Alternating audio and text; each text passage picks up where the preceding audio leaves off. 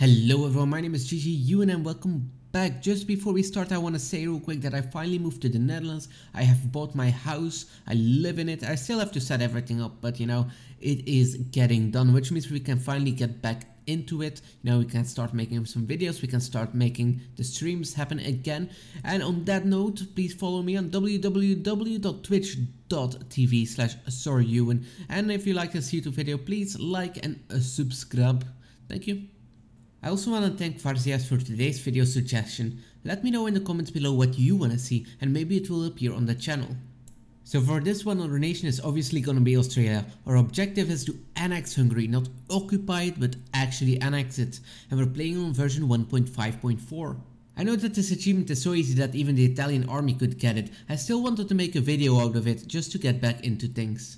But that does mean that I can actually go over everything really quickly. So let's get started with the setup. For research, you just want to get paratroopers and fighters levels 1. After that you can basically pick whatever you want, it is up to you.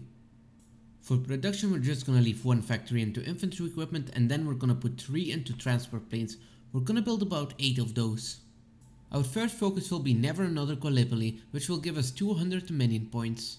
So now that we have completed the setup, it's time to unpause and watch the Australian people get actually destroyed by emos.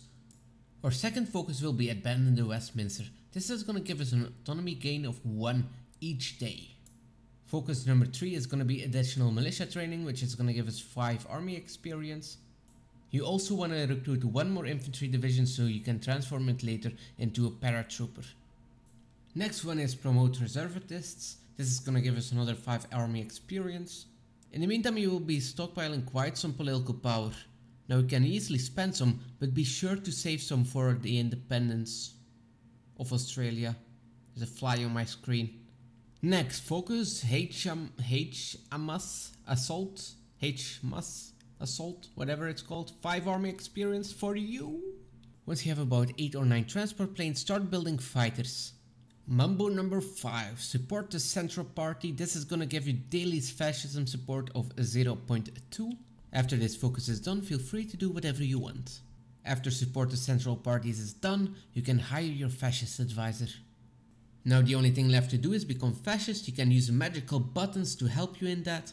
Get your independence, leave the Allies, join the Axis, justify on Hungary, convert your army into paratroopers, ship your planes and your army over to Germany, prepare your airborne invasion.